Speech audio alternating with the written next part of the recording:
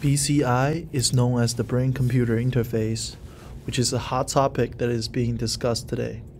Well, not so long ago, Elon Musk, the CEO of the company Neuralink, demonstrated their experiment on a monkey who uses BCI to play a video game called Pong and type just by using his brain, and it went viral. Well, Synchron, a competitor of the Neuralink, successfully implanted a chip into a human's brain for the first time in human history. There are various things that a computer interface could do, and the vision of these companies are developing a BCI that could help humans to calculate, write, and communicate faster. But the main goals for now is that they want to create a device that can navigate and help people who need accommodations to see things if they were blind, and hear better if they had hearing impairment, move better if they were amputated. And today I'm going to talk about the history of the BCI, and then we'll move to how we interpret it today. And lastly, I'm going to talk about the future of the BCI.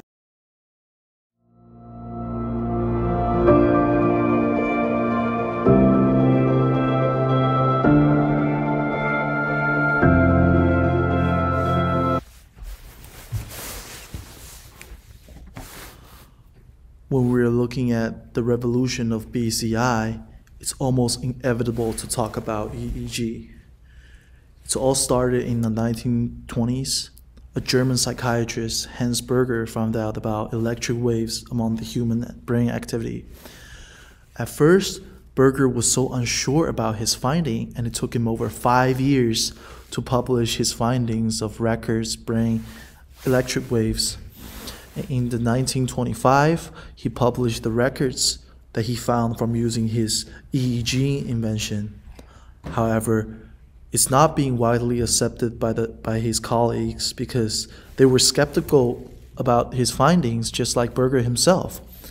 However, in the 1934, two of his colleagues confirmed his result, and EEG was being widely accepted by the scientists and doctors. And it was being used for diagnosis for epilepsy and schizophrenia, for monitoring the electrical wave of the brain activity. This technology is being used for the same purpose until today. After humans found out that the brain had electrical waves during activities, we could not stop wondering if there's anything else we can do with it. The scientists never stopped investigating further, more about the EEG. During the 1950s, the experiment began to uncover the relationship between EEG and the activities of the neurons. Therefore, a decade later, scientists are suspecting that by analyzing the brain waves with EEG and decode the waves, we will be able to control a computer with it. In 1969, a professor of UCLA, Jacques Vidal, demonstrated that people can guide a cruiser through the maze simply just by using one's mind. As the EEG wires attached to the scalp and sending waves to the computer, computer could decode it and change it to commands that a machine will understand. Vidal coined the term brain-computer interface, and the concept was being introduced for the first time in the human history. In the early 2000s, neuroscientist Miguel Nicolas, who is affiliated to Duke University, he and his collaborators published their studies on their experiment. By using the BCI, the monkey could control his own robotic arm, and later on, it was successfully being conducted on human. Hi, I'm Nigel. I lost part of my arm in an accident at work a few years ago. Since then, I've been fortunate enough to be given one of these to trial. This is the Be Bionic V3. It's a prosthetic hand, and it works from sensors on the inside and outside of my arms and muscle control. Yeah. We have a mouse grip. This will hold a mouse, single click, double click, and they're developing this now so that you'll be able to soon be able to drag and drop.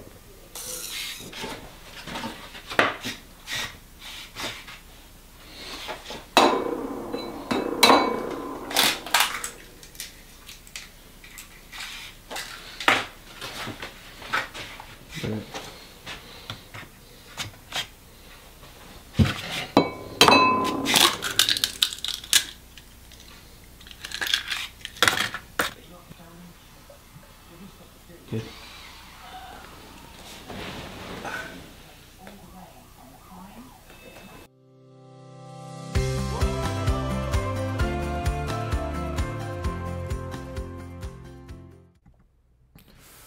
After my last chapter, you must be excited to see what we have right now.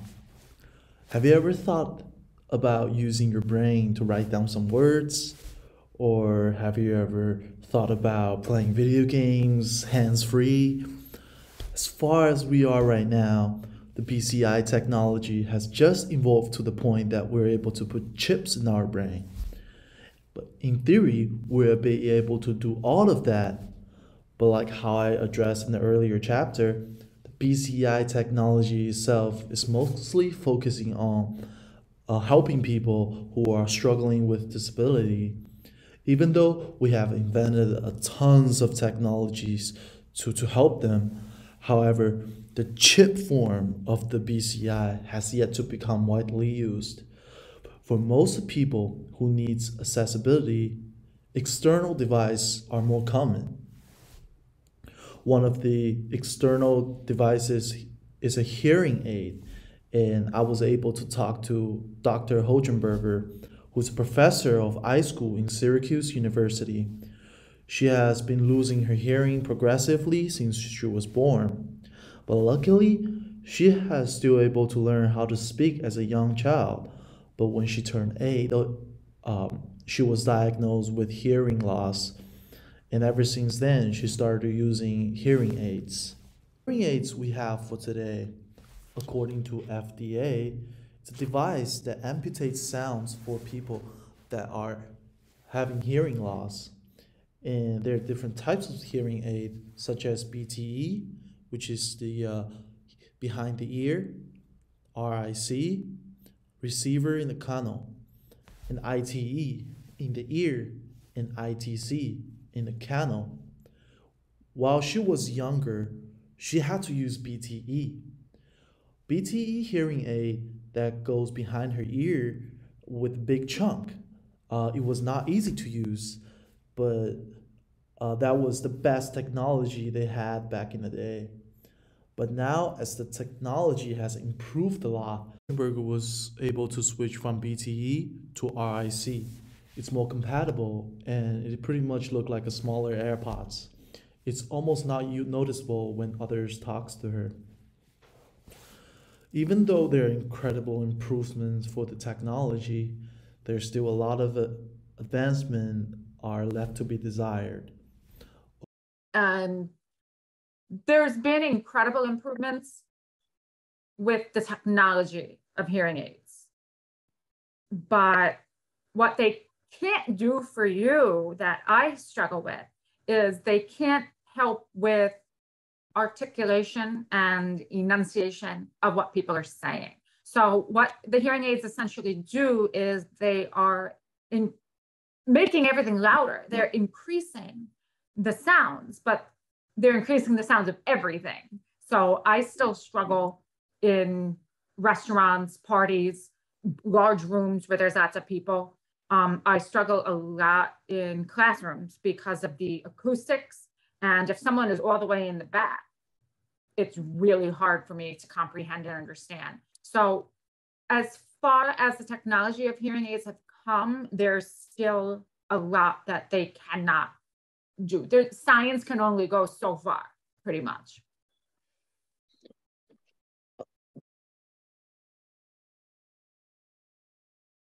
Hayato, a patient who is suffering from ASL.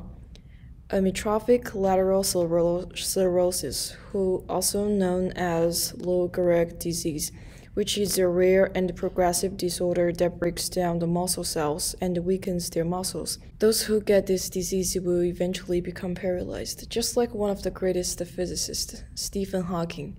Luckily, Hayato is able to live in a world where technology is much more advanced than Dr. Hawkins lived in. The BCI technology has become so sophisticated that Hayato could control his robotic arms by using his mind. When Hayato lost his ability to move his arms and legs, he was able to wear a powered suit that would become controlled by the chip in his brain.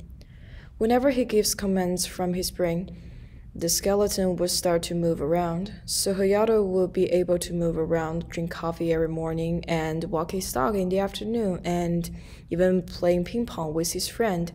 Because the reflection of his exoskeleton is so fast that he can be his friend sometimes.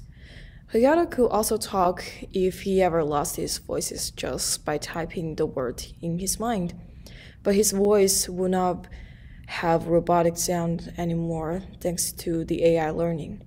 All Hayato needs to do is to record his voice before he loses the ability to talk, and the AI will recognize his voice and learn from his tone and his voice. And when Hayato needs to type by using the chip in his mind, the sound of his voice could come out by a device that translates his typed words in his mind into Hayato's own voice. Better this will turn out. All right, everyone, I've now switched my voice over. It very clearly just straight up sounds like Joe Biden, who is the current president of the United States. Now we want to try all of these out. I'm very excited to see how they sound. Well, we'll use the record mode for a live reaction here, but for now, I've just apparently switched my voice over to Barack Obama. As you can see, the only problem that BCI chip in his brain cannot be solved is his facial expression. However, Hayato will wear an LED displaying half mask, and he can post emojis over his mask to show off more about his personality and express his feelings. Other than ASL, there will be more accessibility issues that BCI chips can solve, such as hearing impairment, vision loss, etc. The BCI could help people who need accommodation in a lot of aspects.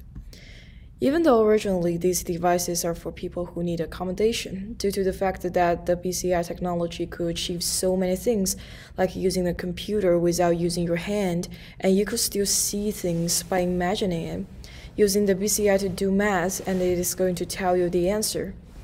You could even communicate with BCI just like sending messages. People with different backgrounds and languages get to communicate better because of BCI can be their translator. BCI could also browse the internet. That being said, people can search anything just by thinking about it, which will make people become way more knowledgeable without learning anything. So a lot of people decided to turn themselves into cyborgs because they want to think better and become more knowledgeable. However, a problem has been raised. There are people who do not trust tech giants, and they are skeptical about putting a chip that could be permanent into their brain because they believe that they will lose their privacy permanently if they would ever decide to put a chip in their brain, and they grant the access to another big organization that will breach their trust, like in the late 2010s. It's hard not to marvel at these companies and their inventions, which often makes life infinitely easier. But we've spent too long marveling. The time has arrived to consider the consequences of these monopolies, to reassert our own role in determining the human path. Once we cross certain thresholds, once we transform the values of institutions, once we abandon privacy, there's no turning back, no restoring our lost individuality. Which comes to the dilemma of the future, as if more people accessing the BCI will somehow force others to do so as well, even if they are not willing to do so, because if they don't, they will lose the competition and might not be able to do a high-paying job. Therefore, at that point, the world will become divided by the cyborgs and people who refuse to become one. There will be heated debate on politics, even riots, or worse for such a significant change among human society. The way that BCAI has been evolving, we're soon going to achieve a future that our ancestors could imagine when they first found out about brainwave. Just like every other technology, we will benefit from the BCAI, but at the same time, they are also going to have to adapt to new tech, both socially and individually. Dr. Hochberg said in the interview, there is always a gap between the medical community and the technological sciences. And it is also like Lascelles Burke-Orson's speech, how technology moves society, not politics. Political revolution is outpaced by technological advancement. Therefore, society, or maybe politics, usually needs to be altered to accommodate the changes brought by technology. In 2055, the BCI technology will become more mature and it will be able to work like a cell phone or a computer. However, due to the different religions and belief systems, there will be people who are opposing the technology. There will be people simply want to use the technology so that they can have better computing power or control devices just by using their mind. There will be people who actually needed to use the technology to compromise their disabilities. This might be inevitable because when a snake sheds, they will have to endure pain for the change to become a better version of themselves. Human society, just like a snake, changes will always create conflicts and eventually, just like snake, they either die from failure shedding or hopefully they survived and became a better version of themselves.